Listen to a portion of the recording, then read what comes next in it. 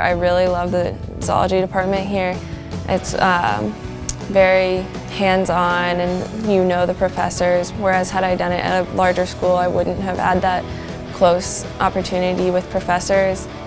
Shannon, she excels at academics. She's a model worker in the department. She excels on the volleyball team. It seems like everything she does, she brings, her top game and puts all her effort in.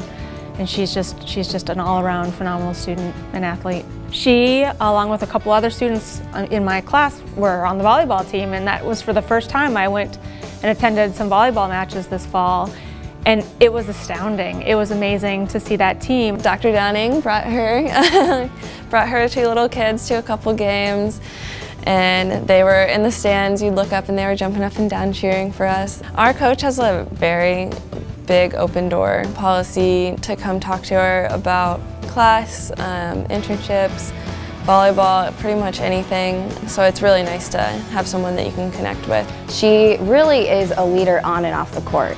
It really shows how well-rounded a student athlete you can be at a Division III school.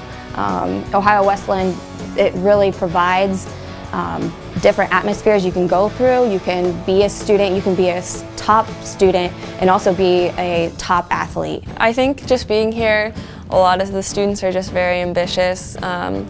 You join a lot of clubs, you play a sport, and you major, double major, and you just take on these big goals that you have, and you have professors and coaches that believe that you can do it, and then that makes you believe in yourself. She never once missed a deadline. She was one of the top students in my course.